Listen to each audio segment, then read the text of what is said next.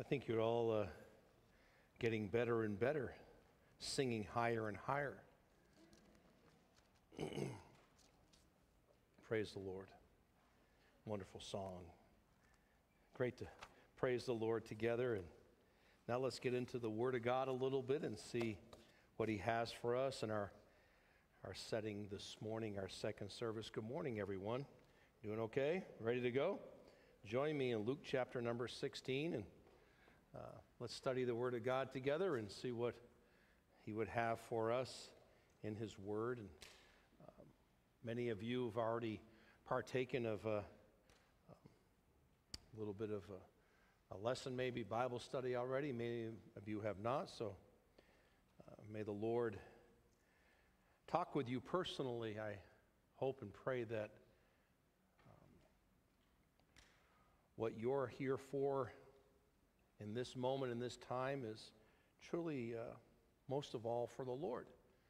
Second of all, for you, and that He will receive your attention, your honor, and the glory that He deserves as we break in and teach the Word of God. Again, you have a time of singing and praying already, and a lot of people, they come to church and say, give me a good Bible message, and if it's no good, I'm out the door. Well, that may be partly the fault of the speaker. In my case, it's 100% my fault, but on the other side of it, a lot of times it's our own fault that maybe we haven't come in the proper heart and the proper attitude. So let's see what the Lord has for us as we get into Luke chapter number 16. We've just spent the last couple of weeks looking at 15 and the series of little parables that really is one big parable of Jesus Christ speaking about something that was lost, something that was found, and the joy and the rejoicing that came with it.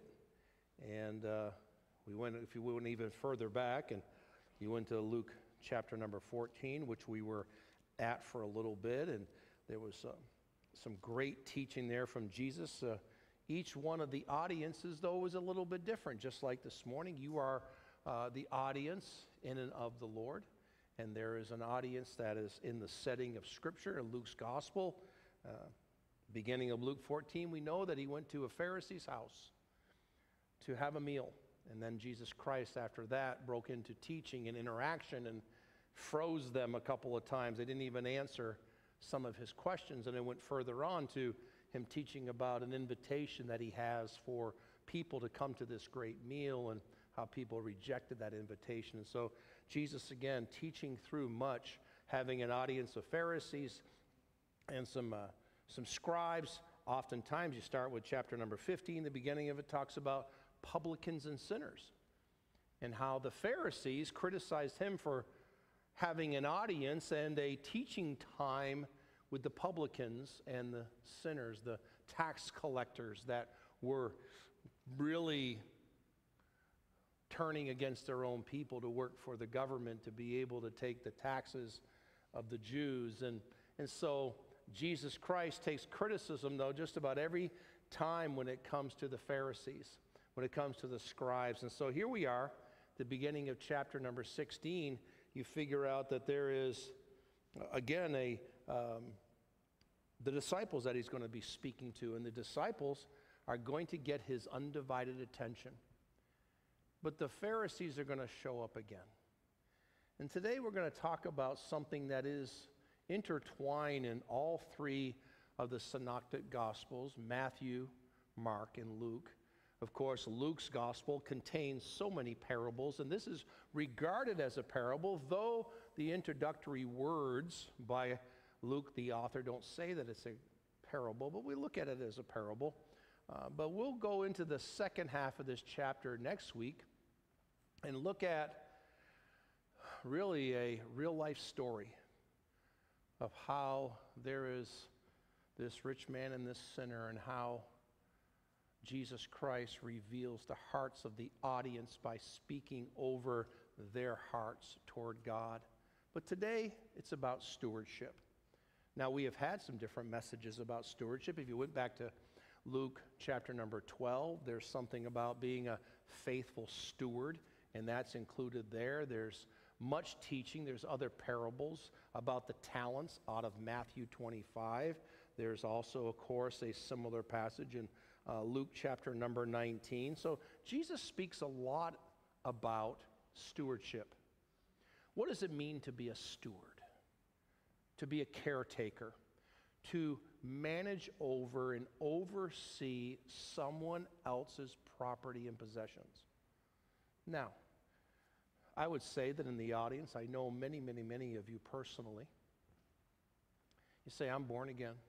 I gave my life to Jesus Christ. I called on the name of the Lord to save me at some time in my life. I can remember there was a time and a place where I just said, I realized that my belief system's messed up. I believe in my own self-righteousness.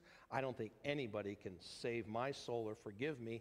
So someone opened up the scriptures and said, for by grace are you saved through faith, not of yourselves. It's the gift of God, not of works, lest any man should boast. But no, I see that passage of scripture that says there's none righteous, no, not one. You're right. For the wages of sin is death. Gift of God is eternal life. I can relate to those. All of sin and come short of the glory of God. Sign me up.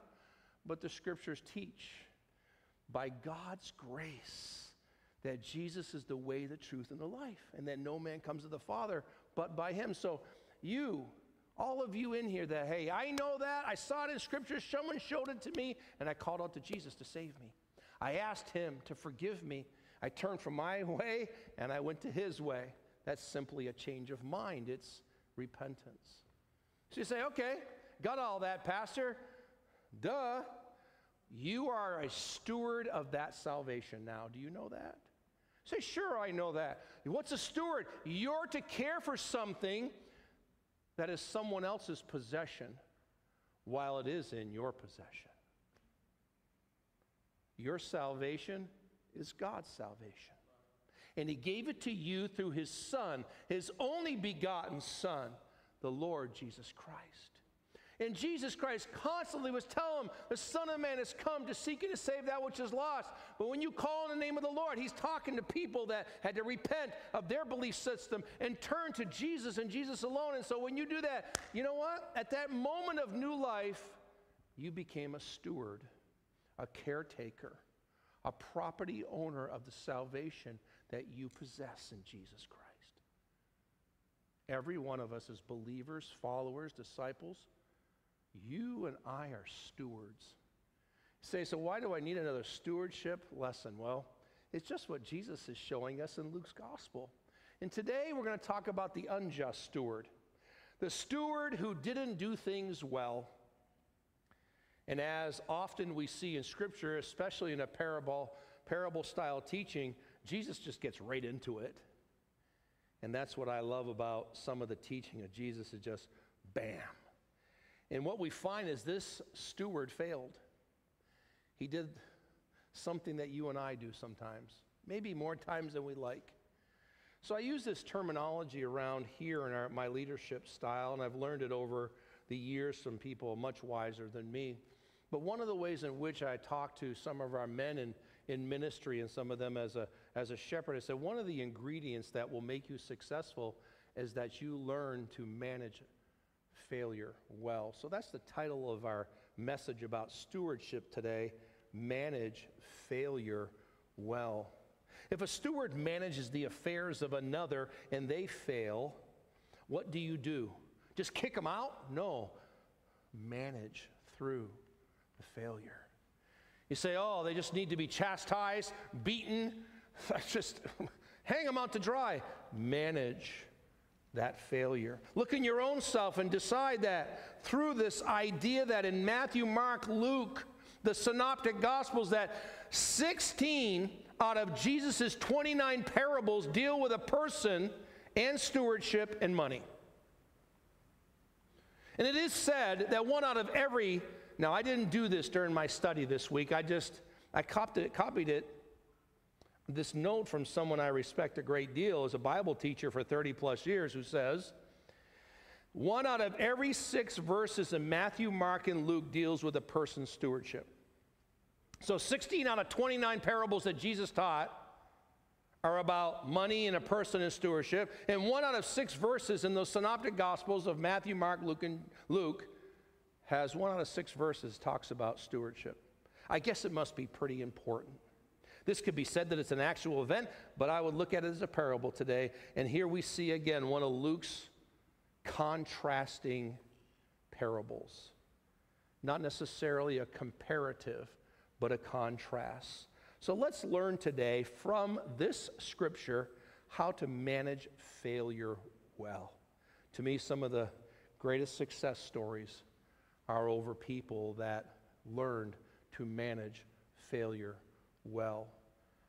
I would say this, being a major league anything, high-level sport athlete, high-level business owner, high-level teacher in a classroom, a teacher in a little Sunday school room with children. You manage the failures that you end up executing in people's lives as much as you manage the failure of others. What do nurses and doctors do all the time? They manage failure. Can you imagine if they didn't manage it? They would just send you right out the door. I'm coming to the ER. We're not managing your sickness today. We just don't feel like it. We're not in the mood to manage what you did to yourself. What, you think it's my fault that I'm 100 pounds overweight? No, it's the food's fault. It somehow finds a way into my stomach. I don't know.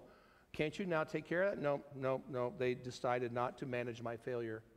You see, medical personnel, educational personnel, homes, moms and dads, you manage the failure of your children well, and if you manage it well, you'll be a better steward than if you managed it not so well. Join me for scripture reading.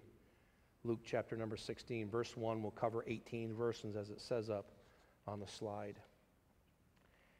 Jesus speaking, and he said also unto his disciples, there was a certain rich man which had a steward, and the same was accused unto him that he had wasted his goods. See, Jesus is right in it. Here's the subject. There is a rich man who's the owner. There's a steward that works for him, and he's been accused of wasting his goods. What does he say in verse 2?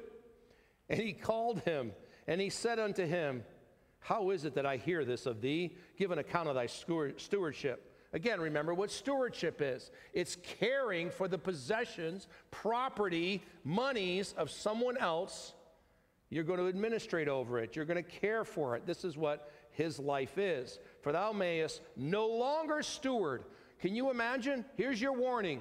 You cannot, by the way, I'm firing you, but I want an accounting of what you've been doing over the last few weeks, months, and years. Verse number 3. Then the steward said within himself, what shall I do? For my Lord taketh away from me the stewardship. I cannot dig, to beg I am ashamed. I can't be with one of those common people that I lord over and I steward over. There's no way that I'm going to go dig a ditch or beg. What am I going to do? Verse 4 tells us this is a man of action. I am resolved what to do, that when I am put out of the stewardship, they may receive me into their houses. Who's they? It is the people he's been doing business with, representing the owner, the rich man, going to do business for him, with them, to be able to make the owner money, the rich man, but also he is to make money too. He's working off a commission. Deal? You got it now. You know where we're at. This is stewardship. This is caring for something. This is a background of it. Verse number 5. So he called every one of his Lord's debtors unto him and said unto the first. If he says every one of his Lord's debtors, that means it's going to be a pretty big batch, but he just picks out 2. He says to the first, how much owest thou unto my Lord? And he said 100 measures of oil. To me, this would be very simple. I think it is anyway. Not maybe it's lamp oil. I think it's olive oil. I would say that it's a product that they probably at the time are using a lot of, but that's from reading different people. I would lean towards something like that. 100 measures of oil. Now, it's not like OPEC. It's not motor oil, because then it would be much more expensive, of course. And he said, unto him, take thy bill, sit down quickly, and write 50. That's not a bad deal. You owe 100, write 50. Verse number 7. Then said he unto another, how much owest thou? And he said, 100 measures of wheat. And he said unto him, take thy bill and write 80. So there's bushels of wheat and there's gallons of oil. Verse 8 says, the Lord commended the unjust steward because he had done wisely. That passage, that verse right there, makes people kind of wonder about this parable, and we'll look at it deeper. Sometimes it's a misunderstood reality and concept that Jesus is teaching through this unjust steward. We'll talk about it. We'll get into what God is really showing us through his Son, the Lord Jesus Christ. He says there that as he was commended, this unjust steward, for doing wisely, the children of this world are in their generation wiser than the children of light. Some people that do business principles in this world are wiser than the people that are Christians. So can you learn something from them? Not to cheat and steal and go against God's kingdom work, but rather to take from them principles that would be successful. He says, wisely he did. Verse 9, and I say unto you, make to yourselves friends of the mammon of unrighteousness. I know everybody says the love of money is the root of all evil, so it's not money. He just called mammon unrighteous. So consider in this text what Jesus Christ is saying about the unrighteous mammon. It does bring to context this idea that in itself, that money is not really neutral, that has a draw of unrighteousness to it. Now again, we know that the scripture is also true where it says the love of money is the root of all evil, but here we see that mammon, money, is unrighteous. That when ye fail, they may receive you into everlasting habitations. He that is faithful in that which is least is faithful also in much. And he that is unjust in the least is unjust also in much. A great principle about stewardship. If therefore ye have not been faithful in the unrighteous mammon, who will commit to your trust the true riches, the spiritual riches, the things that last for all of eternity? You see, important characterization by Jesus Christ in his teaching. And if ye have not been faithful in that which is another man's, who shall give you that which is your own? You can't take care of somebody else's stuff. Well, I will do better when I get it myself for me. Will you? That means that when you worked for someone as a worker or a manager of a shop or something, and you didn't care very well for the boss's business, you're going to go start your own business. Sorry, there's a really good chance you're going to fail in your own business. I've watched many mechanics over the years do that. Oh, I'm going to fix cars better and cheaper. And then they're out of business after 2 or 3, 4 years because they were not good stewards over that which was not their own. Verse number 13. No servant can serve two masters, for either he will hate the one and love the other, or else he will hold to the one and despise the other. You cannot serve God and mammon. And the Pharisees also, who were covetous, heard all these things, and they derided him. Don't we love how the disciples are having a lesson from Jesus Christ? And then guess who shows up? The Pharisees, to deride him, to contend with him, to criticize him, to gnash at him.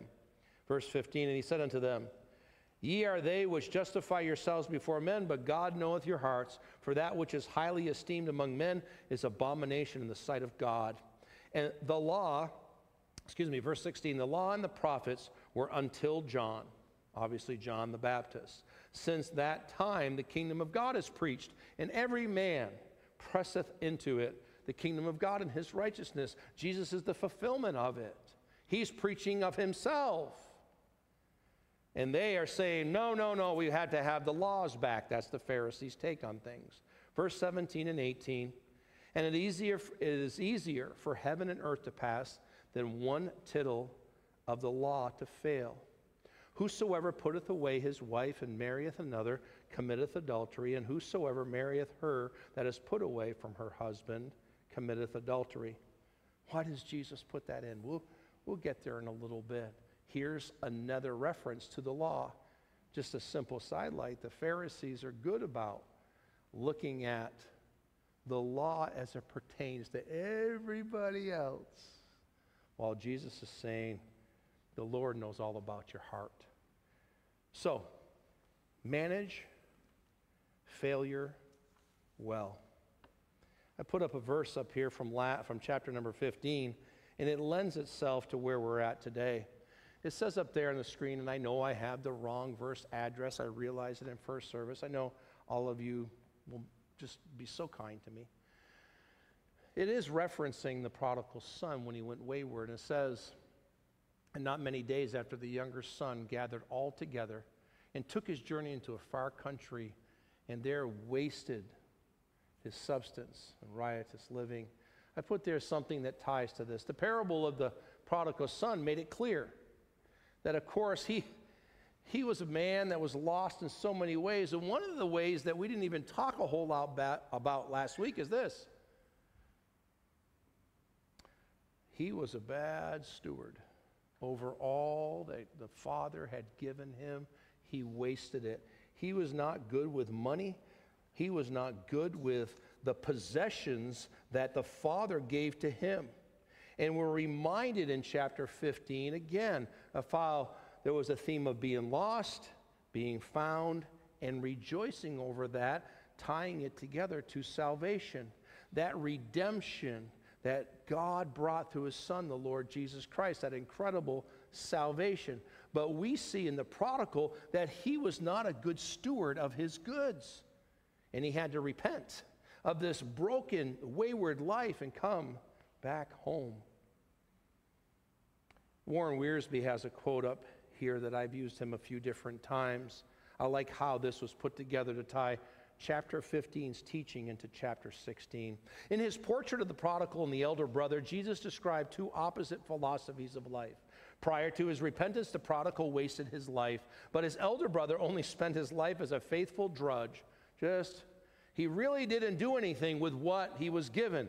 Both attitudes are wrong. For the Christian approach to life is that we should invest our lives for the good of others and the glory of God. This chapter emphasizes that truth. Life is a stewardship, and we must use our God-given opportunities faithfully. I wonder if this is another one of those doctrinal truths out of Discipleship 1x1, that all of you that have gone through discipleship stuff, or you've learned the Bible at your churches or this church, or where you go, yeah, I know all about stewardship. I'm supposed to just, take everything God's given me, give 10%, and then He'll blow everything else. Is that the way you see your salvation? Is that the way you see the possessions that God is giving you to care for? Is that how you see your children, your grandchildren, your church family? Is that the way that we see stewardship? No, life is a stewardship, and we must use our God-given opportunities faithfully. Nothing more to add to that, because that says it all. Our Make Hope Known adventure continues today in chapter number 16. It's parable teaching. We'll look at it this way. This one will hit home to me, I see it, for all those that have resolved to be good stewards of the possessions and position God has bestowed upon all of us in this life. Think of where you've been put. You say, well, I'm just in terms of references, and it's no coincidence, and thank you God for this, and thank you God for that. And we're going beyond that today with what Jesus Christ is saying, because we can all fall into a place of being an unjust steward. And what happens when we're unjust stewards? Maybe God says, you can no longer steward things for me. There are many times the Gospels give account of when Jesus directly teaches the disciples the lesson for the moment, and then, of course, the Pharisees show up. So I'm going to tie that together with this question before we get into this a little bit. What will we glean in our sermon today as His disciples? We've talked about what it means to be a disciple. Or just one of those Pharisees that is critical of other people. I've found that when it comes to stewardship, and speaking of it that many people fall into a category of saying, hey, I can see how that person isn't a good steward, but I think I'm doing pretty good with my stewardship. It may be one of those topics that's like one of the top 2 or 3 most universally criticized things on the face of the earth, and that's how everybody else drives, but you are a great driver. Yeah. I think stewardship falls into that one. Everybody else is a terrible steward of God's possessions, but me, on the other hand. Well, that's why, again, I push you back, and I push back on you and say, we need to learn how to manage failure well. Just stare at that for about 30 seconds as I just kind of relate something to it. This guy, some would say, was really just a really bad man, this unjust steward. He would be called in the old days really a slacker, a scoundrel, a thief. He didn't steward what was given to him well, and he's accused, and it gets back to the rich man. This steward is one of those people in Christianity that takes advantage of people, I see. And in this parable, the Lord is saying, hey, this is an example of a man who followed the principles of this world. And in this, the Word of God, this accounting, there is parts of it where you go, whoa, wait a minute, what is he being commended for? We'll sort that out. But remember this, the Lord, Jesus Christ, makes a dividing line right down the middle.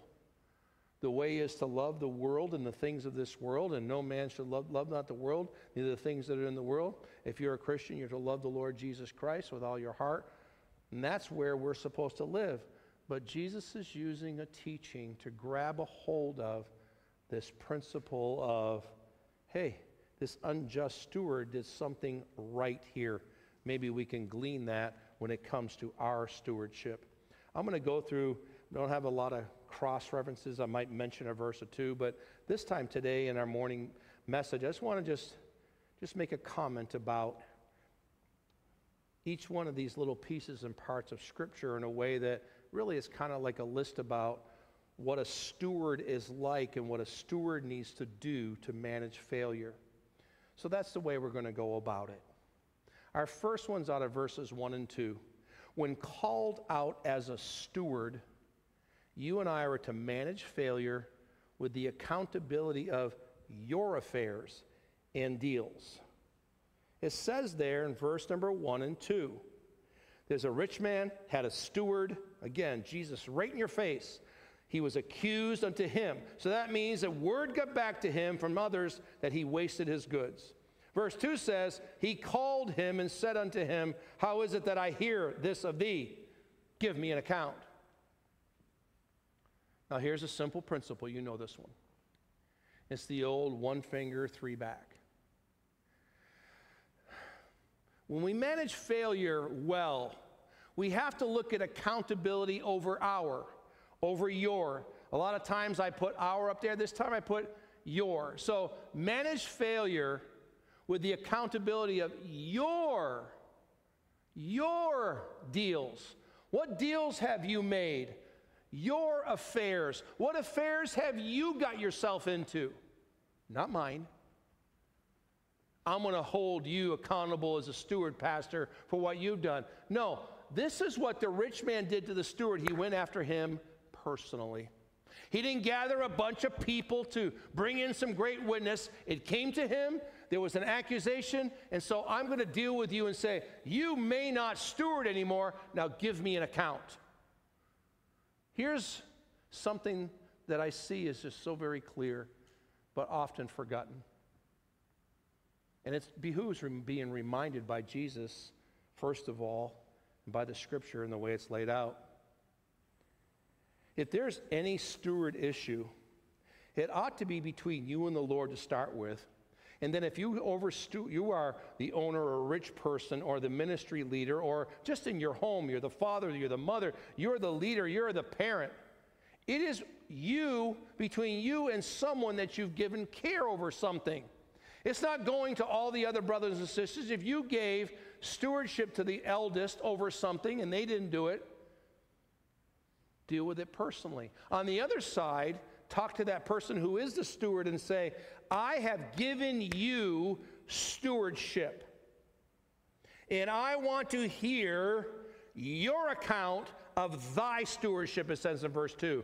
An account of thy stewardship. This is very personal, and it's an accountability that you must have before the Lord Jesus Christ. Stop looking around at everybody else. You know that. I know that. We all know that. But boy, we are so good at checking out someone else's stewardship when the Lord's saying, I want to talk to you about your stewarding, Mark Brown. Well, but he did that, and she did that. No. I'm coming to you. And when you're called out as a steward, manage this failure with a realization of your situation, of your accountability, of your affairs and your dealings. Because the second one leads to this. When ashamed as a steward, and he is ashamed, you manage failure with the realization of your condition and your reputation. Your personal condition, my personal condition, but also your reputation. Because it says in verse number 3, the steward says what? What shall I do? For my Lord taketh away from me the stewardship. I can't dig. I can't do anything else. I can't beg. I need to keep this job I have. I cannot lose this stewarding. I'm resolved what to do. I'm going to see if I can win back his favor. I'm sure on the other side of it, from just the story, from the parable, that look, the owner, the rich man, just wants an accounting of what he's done with his money, what he's done with his business people, what he's done with the reputation that is, of course, upon this man. And you know what happens when a underperson in stewardship to the owner does anything wrong? It reflects on all of the business completely. Did the manager, the steward, dishonestly cheat out all the others that owed him? Did he deduct interest? That would be against Jewish law. Did he have some type of usury imposed upon people? Or was it that, and we'll get into this, was it there's some other part of it? We'll see it here in a minute. I go back to what it says up on the screen. Manage failure with the realization of your condition and reputation.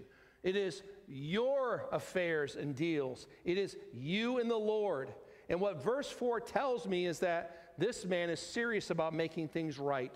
I am resolved what to do. I'm not pushing it down the road. I'm not telling somebody else to take care of things for me. You are supposed to take care of things before the Lord. Just like we're going to have the Lord's Supper. It's between you and the Lord, not someone else. It says that when I am put out of the stewardship, I need to resolve it. So he called every one of his Lord's debtors in verse number 5. And he asked a couple questions. Of course, a measure here of oil is anywhere from 8 to 9 gallons. So we know that there's nearly 900 gallons of oil involved. And he says, cut that thing in half. Verse number 5, how much owest thou, my Lord? He said, 100 measures of oil. Then take thy bill, put it away, sit down quickly and write 50. Give me what I need for 50%.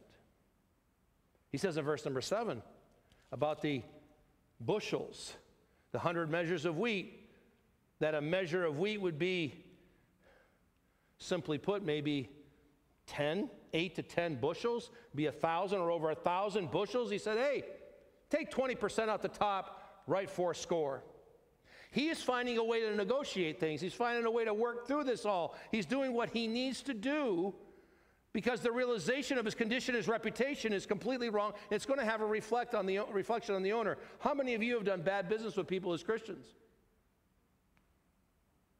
How many of us have looked at things and gone, okay, I'm going to make this right. I'm going to go steal something from somebody because that's what it's teaching. No, his commission that he used to get on the business, and that's really what is at the core of this, the owner allows him to make money off of the business people that they're doing business with. So they can make some money.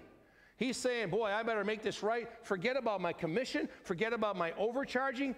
Hey, just write this much. Just write that much. I just need to get some cash flow and some product back to the owner, the rich man, and somehow maybe I can survive through this. You see, when you're ashamed, and I'm ashamed, and we're ashamed as stewards, we must manage failure with the realization that our reputation has been hurt. And our condition and where we're at has eroded and deteriorated. As he says in here, and he's looking at this going, hey, verse 4 is interesting. As you know, it says, when I'm put out of the stewardship, that may receive me into their houses. Who? The person with the oil, the person with the bushels of wheat. I want to make sure I got a job. I'm covering myself, so I'll make a deal with the people that I used to get an awful lot of profit from, just so I can have this stewardship or maybe even a home. It's really important to understand that when we're called out as stewards, when we're ashamed as stewards, that we need to make things right. We need to manage that failure. The third one, when praised as a steward. Won't spend a lot of time on this, but let me make it really clear. He's commended and praised, and this should point to where we need to manage failure with the wisdom of our surroundings and purpose. What do you mean? The surroundings is the world's way of doing business. The Lord commended the unjust steward because he had done wisely. He gave those people a break to make both sides end up being okay in it all, because he's made a business decision in the world's system of doing things. This is commended. It's not, hey, keep on cheating the people and steal from them. No, Jesus' parable is saying, hey, you are commended for taking a business principle in the world and making it work for the kingdom of God and his righteousness, for the gospel of the Lord Jesus Christ. Has anybody heard of ADP Sports Park at all? ADP Sports, maybe. We're going to celebrate the 20th anniversary in a couple weeks. Is that not in where we live in the world's culture one of their things? Sports. It's a culture of life. It's a philosophy of life. It's a way of life for some people. If they do not have their kids get their injection of sports every single week, but that's the world's way of doing life. So what do we do? Well, there's some wisdom from the world in applying that. Here we look at this and go, here's your wisdom from the surroundings, but we're going to do it for the kingdom of God. We're going to do it for the gospel of the Lord Jesus Christ. We're going to do it for relationships to give the message of who Jesus Christ is, demonstrate the love of Christ through sports in our community. Purpose. That's the purpose. The surroundings is the world system and the way they are. So we don't say, oh, I want to be like the world system. No, I want to operate within it and take that business principle and have God be honored and glorified. Because it says in verse number 9 something quite interesting. And I mentioned it a little bit in reading through it. And I say unto you, make to yourselves friends of the mammon of unrighteousness. He's speaking to his disciples, that when ye fail, they may receive you into everlasting habitations. You're going to have eternal life in the Lord Jesus Christ. That unrighteous stuff that's going to be dealt with, you operate through it, past it, within it, and you say, hey, make yourselves friends of the mammon of unrighteousness. Don't love it to be in depth in evil. Make friends with it to allow God's glory to operate the right way. Why don't you just do all of that sports stuff for free? No, people pay $60, $80, half price for the second child. Why? Because the unrighteous mammon needs to be used in a proper way to get the gospel out. That's a safe example, but there's so many like that. That's what the Lord is teaching us. Not to say, oh, we need to make more money. We're going to charge $150 per kid. We'll be so rich out there, we're going to put a dome on top of the sports park. Oh, I've dreamt of such things. First, we must put turf in to avoid getting through a drought where it's going to be 218 degrees today for co-ed softball. It's all right. When ashamed as a steward, manage failure with a realization, of your condition and reputation. Manage failure when you're praised as a steward of the wisdom in your surroundings. Here's a couple more. When stirred as a steward, manage failure with the faithfulness of your resources and your time. Again, here's simple, straightforward stuff. Verse 10 says, he that is faithful in that which is least is faithful in much. There's where the faithfulness comes. When you're stirred up as a steward, gosh, I got this idea. Well, then be faithful with it. Be faithful with the least, and maybe he will give you much. And he that is unjust in the least is unjust also in much. Remember the principle of stewardship that the Lord teaches throughout his earthly ministry. If therefore, verse number 11, ye have not been faithful in the unrighteous mammon, who will commit to your trust the true riches? I made a comment on that earlier. When you're stirred as a steward, you should say, okay, I'm going to manage the failure of me being twisted up, wanting to really do some great things, some great ideas, failing and making a mess out of things. So I wasn't faithful for little. God, would you please give me another chance? God gives us another chance. We make it right. We repent from the way that we did this. Say, okay, God, I need to be more faithful with my resources, with your resources. We need to be, as a church, faithful with the resources and faithful with time. People only have so much time to give. And we know it to be true because the other side of it is, hey, there's the spiritual versus the material. There's always that. It's always one or the other. It's, okay, I can lean into the spiritual stuff. It says in verse number 12, if ye have not been faithful in that which is another man's, who shall give you that which is your own? You say, well, just apply that spiritually. Hey, why is it that more people don't come to know the Lord? Well, maybe the size of the church or the body of Christ or the work in the kingdom, the gospel. Why isn't there more people? Well, when you're stirred as a steward, you have to be faithful and realize with what little that I have, I need to be really, really faithful with it, saying, God, give us more. Maybe it relates to people coming to know Christ. Maybe it comes to a ministry that grows and grows from 50 children in soccer to 350 over the course of 20 years. Maybe it is, thank you, God, for that. We're stirred as stewards, but we have to be faithful with the little, and we have to be faithful with our resources. I often say that God's greatest resource is God's people. You and I are his resource, and it's not just any amount of people. It's God's people who are stewards of God's work and God's possession and God's monetary gifts as well as talents, spiritual gifts, things like that. That's 4 of them. Let me run out these last 2 for time measures, but they still just fit with the passage of Scripture. I'm going to read verse 13 and then I'm going to put it into the next one. No servant can serve 2 masters. You've heard this before. For either he will hate the one and love the other, or else he will hold to the one and despise the other. You cannot serve God and mammon. We know back in Matthew's gospel, we know about the Sermon on the Mount. It is spoken there by Jesus Christ. Lay up not for yourselves treasures upon earth, where moth and rust doth corrupt, and where thieves break through and steal, but lay up for yourselves treasures in heaven, where neither moth nor rust doth corrupt, and where thieves do not break through nor steal. For where your treasure is, there will your heart be also.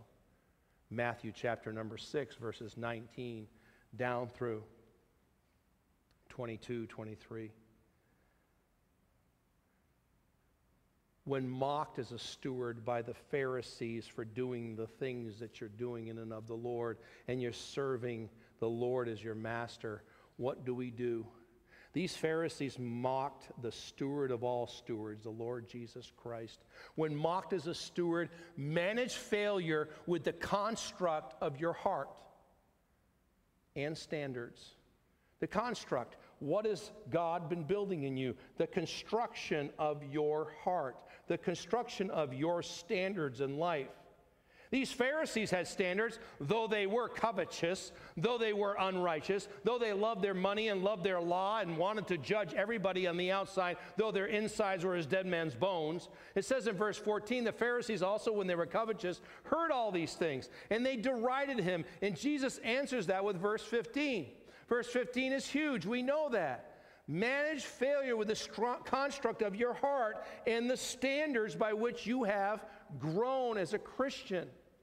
And he said unto them, Ye are they which justify yourselves before men, but God knoweth your hearts, for that which is highly esteemed among men is abomination in the sight of the Lord. Oh, I got credit for a lot of things, and I'm so glad that people patted me on the back. God knows the hearts, for that which is highly esteemed among men is abomination in the sight of God. You did it for your own gain. This unjust steward, he did things to make himself look good, but then it got back to the rich man, the owner, that he had a bad reputation. He was being accused of doing business wrong. And so now, to make this account right, and make an accounting of his fares and his deals and all that he did, he went back and he said, hey, write 50. Hey, write 4 score. Hey, I need to make things right, even if I'm no longer going to be the steward of this rich man that I have been working for all these years. Well, now you fast forward and you get the Pharisees to show up and say, it's fine. If people don't like it, too bad. Well, that's if this world system is your steward. Your Lord, and you're stewarding to the Lord's system.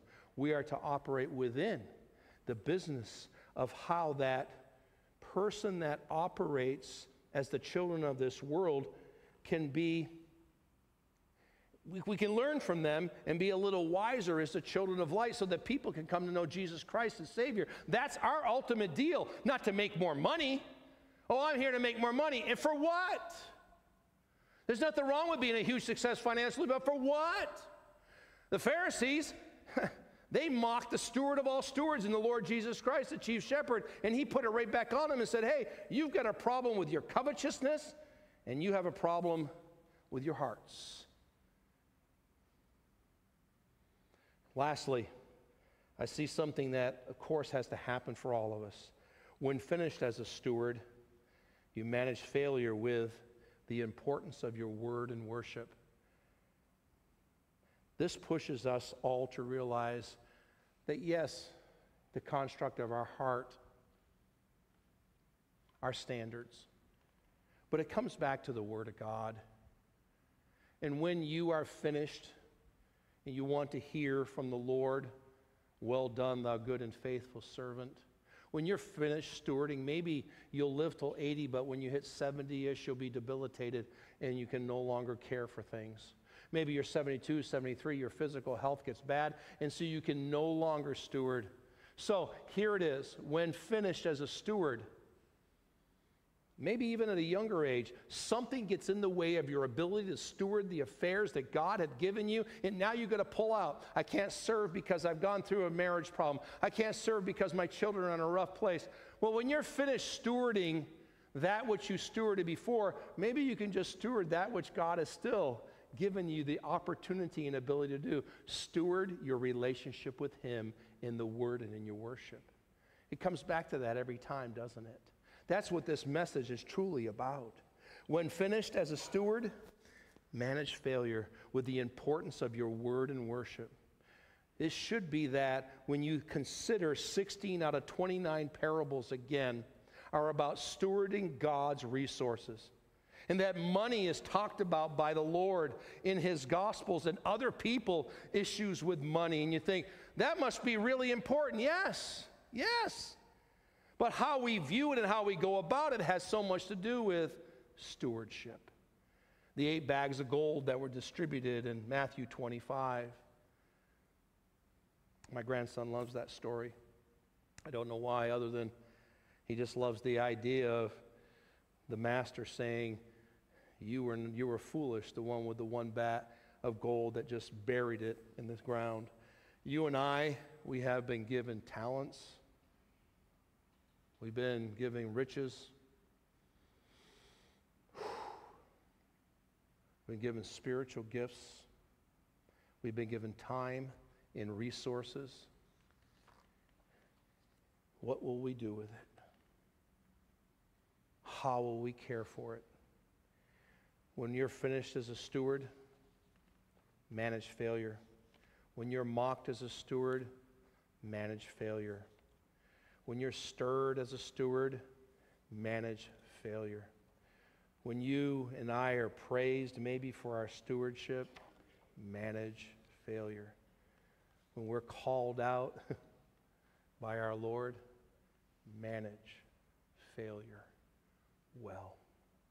It says up on the screen in light of our Lord's Supper time, as we enter into the Lord's Supper, let us be mindful of how we steward. Back to that verse 15. Ye are they which justify yourselves before men. You put on a show. But God knoweth your hearts, for that which is highly esteemed among men is abomination in the sight of God. Why don't you stand and bow your heads for a word of prayer as we enter into the Lord's Supper time and partake and do business with the Lord. Our Father in heaven, thank you. Thank you for being our owner of our salvation in Jesus Christ. Thank you for your people that you have saved. We are the sons of God. Behold what manner of love the Father has bestowed. Thank you. May we right now, as a community, as a local church, as the body of Christ, really zero in on what you did for us, Father, when you sent your Son, the Lord Jesus Christ, and how the salvation that we have in Christ is something we need to steward a lot better than often that we do. May we finish as a steward with our relationship with you in communion and worship and the Word as strongly as we started. Thank you for this time now in the Word. Thank you for this time now in communion. I pray you be honored and glorified. Receive the glory as we go into the Lord's Supper. In Jesus' name I pray, amen.